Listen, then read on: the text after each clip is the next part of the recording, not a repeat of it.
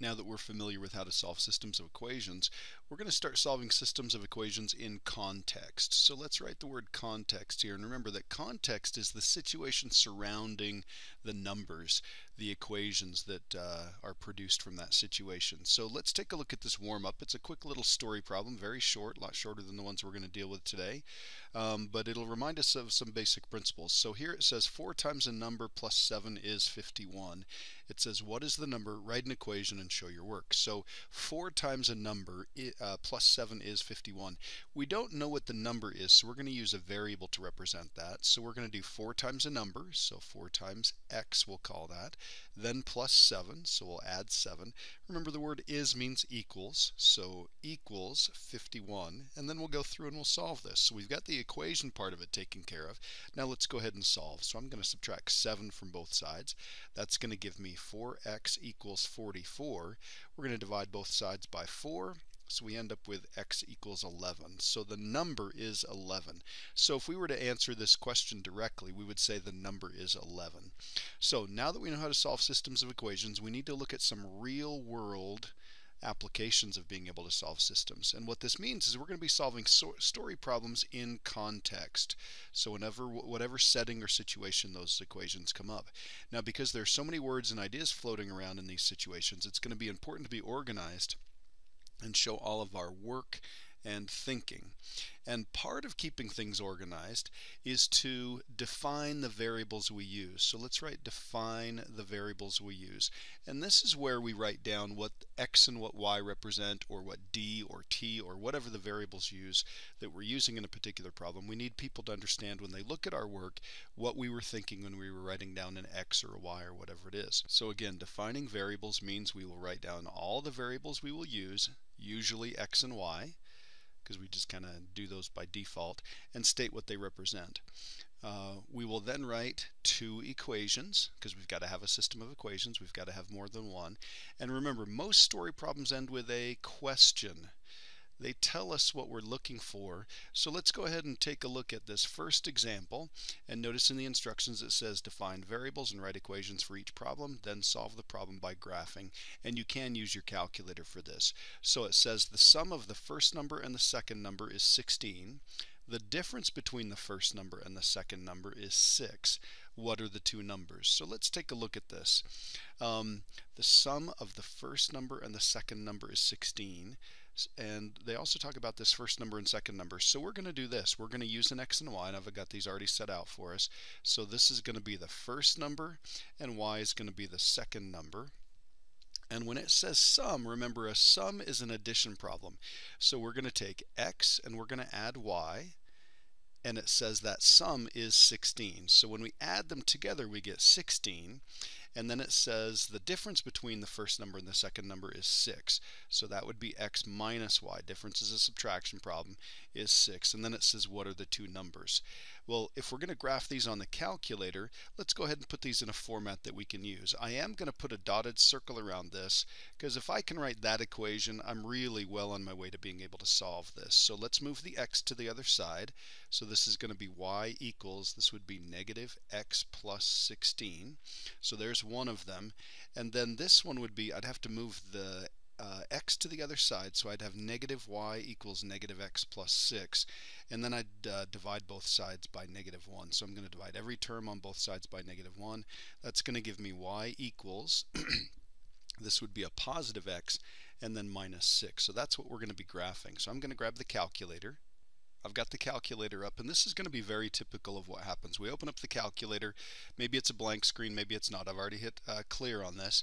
We want to make this graph the lines that we've got so we can figure out what the solution is. So we're going to hit y equals, and you'll notice that I've got two numbers or two equations in here. I'm going to go ahead and clear both of them off, so I start from just fresh and clean. Totally nothing in here. So we're going to write down negative x. Again, the x button is right here, the variable key right next to the alpha key. And then we're going to do plus 16. And then we come down here and we're going to do x minus 6. Okay, so we've got the two of those, and then it wouldn't be a bad idea to just check and see what the window is. So I'm going to hit window.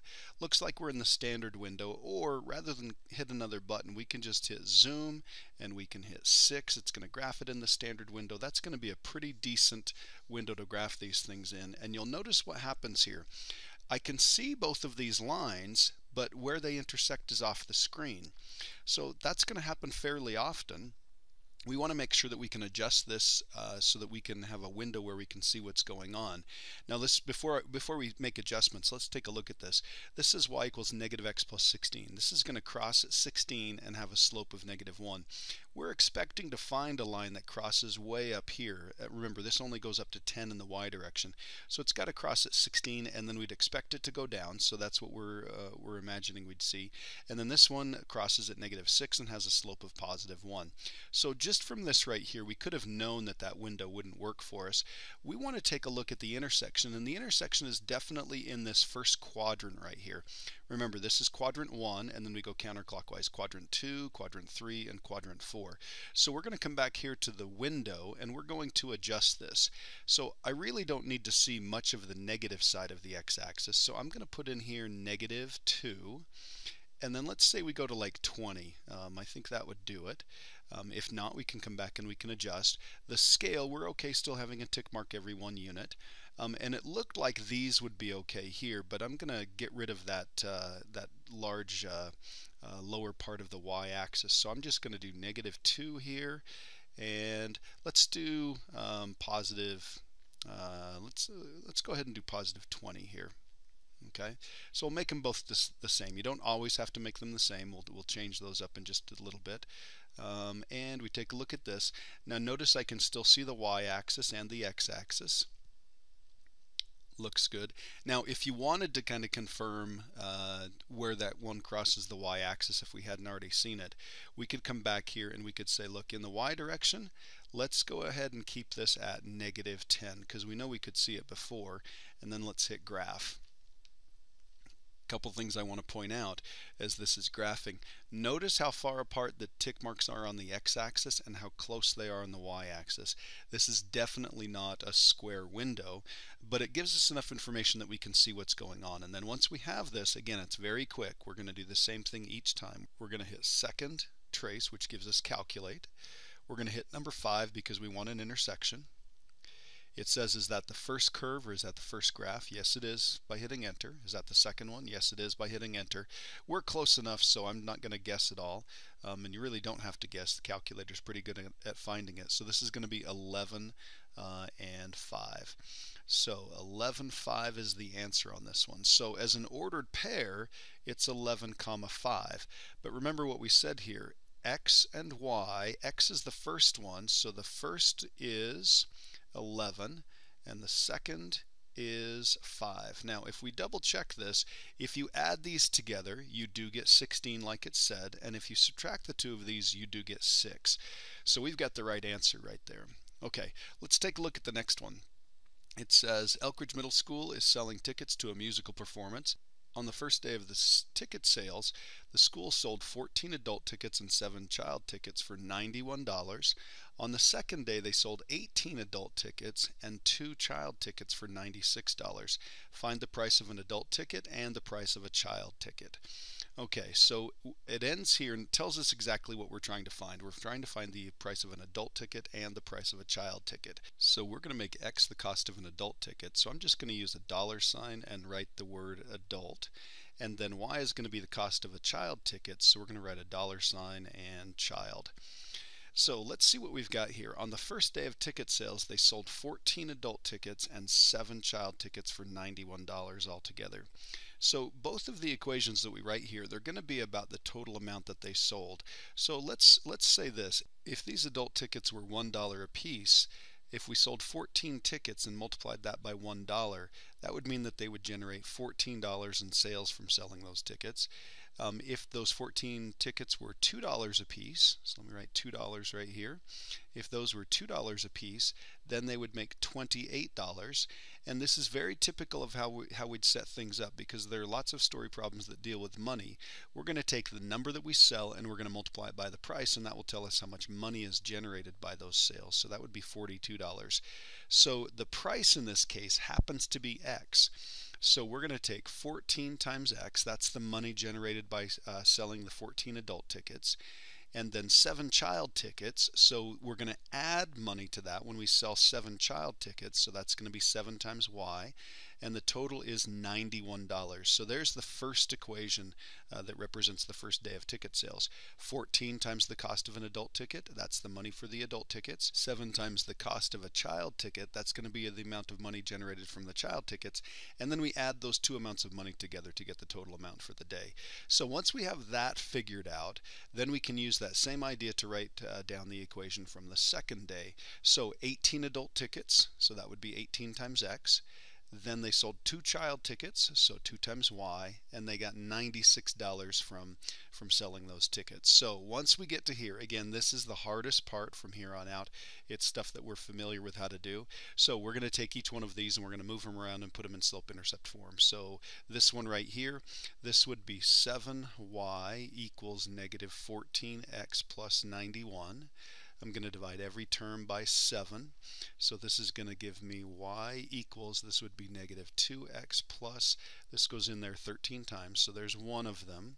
And then this one right here, if we move that 18x to the other side, we'd have 2y negative 18x. And this is why it's so important to have those good equation solving skills, so we can do this stuff quickly, not spend a ton of time doing this.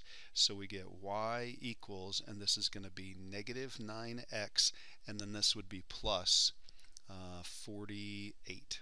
Okay, so the other one is y equals negative 9x plus 48. So these are the two that we're going to put into our calculator in order to have it graph that. So I'm going to pull up the calculator, we'll slide this over, and you're welcome to just, clear this off, go back to the y equals menu and start changing things. That's what I'm going to do.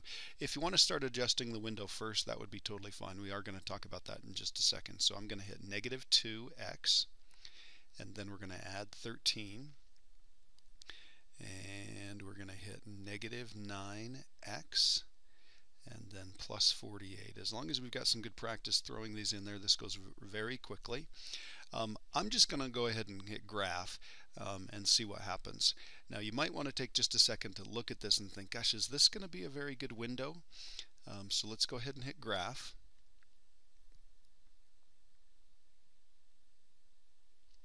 Well, you can actually see where they cross. If we had gone back and we changed this to the standard window, let's see what happens right there. So I'm going to hit zoom 6. It's going to graph that. Now more often than not, you'll be graphing in the standard window. We happen to get lucky, we can see the point of intersection here. So we really wouldn't have to do anything else. Either one of those windows would have been fine to start with. But we should look at this and figure out, hey, what's going on? This one would cross at 13. So 13 would be just off the screen about right here. This one's going to cross at positive 48, way up there. So if we wanted to get a really good picture of what this looks like, notice all of these values that we're dealing with. We're talking about money and ticket sales, so they're going to be positive. So what I could do is I could come back here and I could change the window. We don't need to worry about, remember, X is adult tickets. We don't need to worry about any negatives, but I do like to see the X-axis. So let's put negative 2, and let's go to like 18, and then we've got, let's see, we don't need any negatives because that's the number of children tickets, and let's see, we'll go negative 2, and then this one crosses at 48, so let's go all the way up to 50, and we'll graph that, and then you'll notice something about the y-axis on this particular one.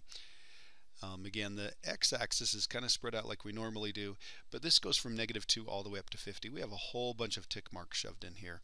So that makes things look a little fatter than they ought to be, but we can still see the point of intersection. So Any one of the points or any one of the windows that we chose to put up here, we've done 3 different windows, any one of these would be fine. I am going to hit zoom 6. We're going to go back to the standard window. Since the intersection is on the screen, we'll be able to find it. So again, we're going to hit second calculate. We're going to hit 5. We're going to say yes, yes, and yes. It's going to throw those in there, and we end up with 5, 3. So x equals 5, y equals 3. So I'm going to write 5, 3. And remember, this is x and this is y. Let's come back to the beginning of the problem. X is the price of an adult ticket, so adults are $5, and children are $3. And if you wanted to plug those into those 2 equations, you'd be able to see that it does work out that way. That that price for the adult and the child tickets does work out when we plug them into those equations. Okay, let's take a look at another one here. Lots of different practice here. It says a farmer has 38 animals. Some of them are chickens and others are cows. Altogether, these animals have 124 legs. How many chickens and how many cows does the farmer have? So again, it ends with a question. How many chickens and how many cows? So I'm going to do x is the number of chickens and y is the number of cows. And it says the farmer has 38 animals. Now, we could add a word here that would make this make a little more sense here. The farmer has 38 animals altogether. So what that means, if you take the number of chickens and the number of cows and add those together, you get 38. Some are chickens, some are cows. Altogether they have 124 legs. This 124 legs is the key. So let's stop and think about how many legs a chicken has. A chicken has 2 legs. So if we want to know how many chicken legs we've got altogether, we would have 2 times the number of chickens. Cows have 4 legs, so this would be 4 times the number of cows, and then we would add the chicken legs together and we would have the cow legs right here. We'd add them together and we'd get 124. I know that sounds kind of funny, but think about what we're doing here. This equation right here is about animals, and this equation right here is about legs. It's very typical when you have a story problem that you'll have 2 different equations about 2 different things. This one is about the number of animals and this one is about the number of legs. So let's go ahead and write these in a format that we can put into the calculator. So we're going to move the x to the other side, so this would be y equals negative x plus 38. You might be thinking ahead how big a y-intercept we need on this one. We're going to move the 2x to the other side, so this would be 4y equals, this was negative 2x plus 124. We're going to divide by 4, divide everything by 4. So we're going to end up with this, y equals, this would be negative 1/2 x. 124 divided by 4. If it were 12 divided by 4, we'd have a 3, so that 4 is going to go into 120 30 times, and then one more here. So this is going to be plus 31. Okay, so those are the values and equations that we're going to put into the calculator. Again, think about what our y-intercept would need to be so we can see this entire thing. You don't have to set it up that way, but it's not a bad idea. I'm going to go back here to y equals, and we're going to put in negative x, and I can just simply overwrite this stuff, negative x plus 38. Notice there's a 3 sitting on the end, so I'll just hit delete. Save myself some keystrokes by not not hitting clear first. So let's do negative 1/2. I'll just put it in as that division problem, and then times x, again because that's all multiplication and division, you can do that, and then plus 31. Again, I mentioned this before, if you wanted to put x where the 1 is, kind of multiply these together and just do negative x divided by 2, that would be totally okay. Let's set up the window. We know that we're talking about how many chickens and cows. Those have got to be positive. So here's what I'm going to do. In the x direction, we're going to go from negative 2, and we don't know how many cows or chickens there are. So let's use a big number here. Let's say there might be 50. Okay, I don't think it's that big, but let's go with that. I'm going to change the scale on this. We can change this. I'm going to put a tick mark every 5 units. And then in the y direction, I'm going to do negative 2, and then we've got to go all the way up to at least 38. So I'm going to go to 40. and I'm going to put a tick mark every 5. What that's going to do is that's going to put fewer tick marks, and we'll just know that on the axes we're counting by 5. So I'm going to hit graph, and let's see what we've got. Notice that this is all just basically the first quadrant here, all where we have positive x's and positive y's. And that looks pretty good right here. So we've got this one that crosses at 38 and comes down like this, has a slope of -1. This one crosses at 31, has a slope of -1/2, and then they intersect right there. Okay, so we're in good shape here. We've got the intersection point on here, so again, it's 5 quick button pushes. So we're going to hit second, calculate. We're going to hit the 5. Then we're going to say first curve, yes. Second curve, yes. And we don't need to guess, we're just going to have it figured out. So we get 1424.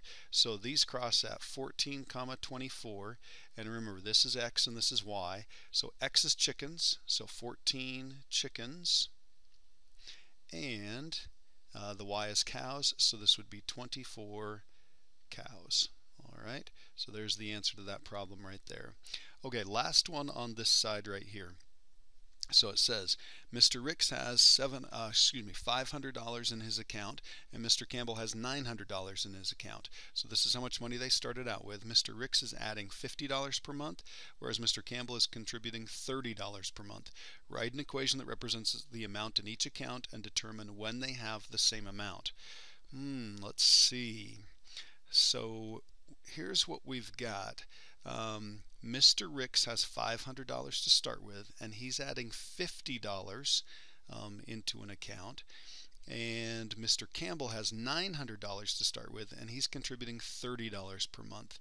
Okay, well, if you'll notice, per month, this is a rate. $30 per month. That is a rate. So those are both slopes. So here's what I'd say. Let's say that y represents the dollar amount that we end up with, and x represents the months that are going by.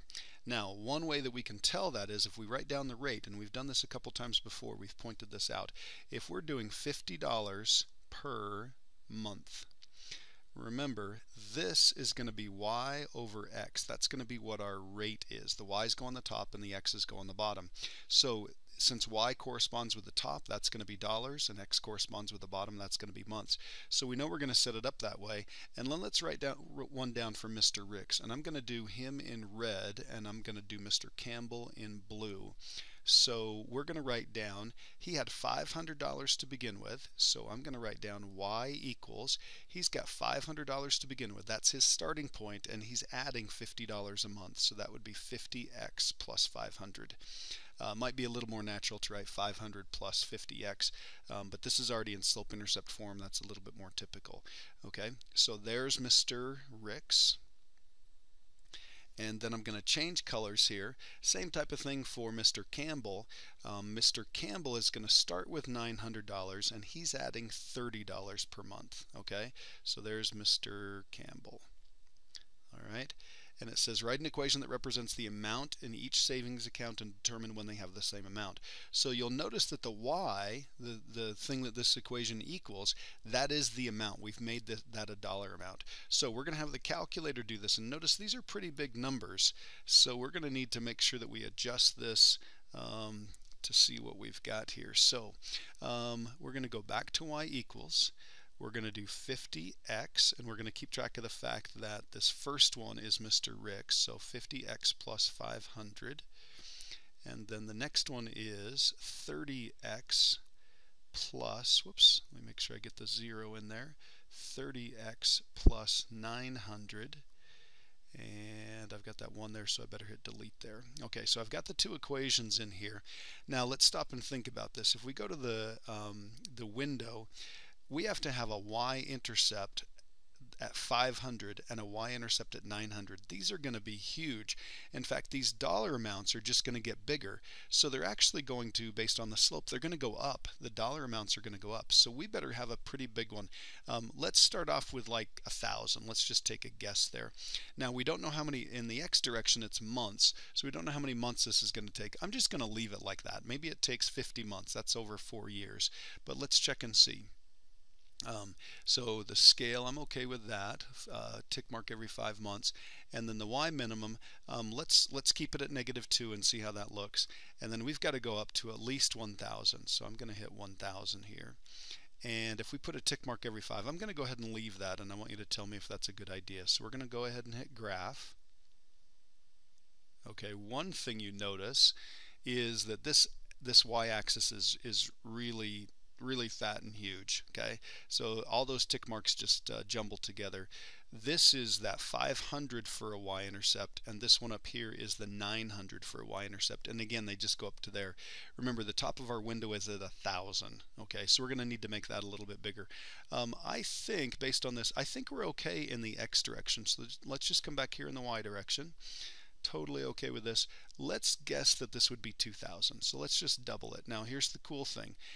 If we're wrong, we just come back here and we hit another 0, make it go bigger, change the numbers, and we're all set. I'm going to put a tick mark every 100. So that's going to put a tick mark every $100. This one's putting a tick mark every 5 months. All right, we'll hit graph and we'll see what happens. Notice the y-axis automatically looks better. That looks great. And then we can actually see what's going on. So this goes from -2 in the x direction to 50 months in the y direction. And you can hardly see it here because this is so small. This is -2 in the y direction and then all the way up to 2,000. So we just want to find the intersection point. So we're going to hit second, calculate. We're going to hit 5. And we're going to say, yep, first curve, second curve. We do this all the time. We just keep hitting those buttons. And the intersection is 20, 1,500. So the intersection is at 20, 1,500.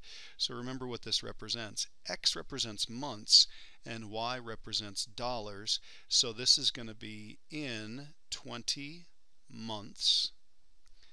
They both, wait for my marker to catch up here, they both have $1,500. Okay? All right, and there's the answer to that problem right there. There are lots of places where solving systems of equations in context or in the context of a story problem are really useful. So great skill to have. I know this can be difficult and challenging, but do your very best.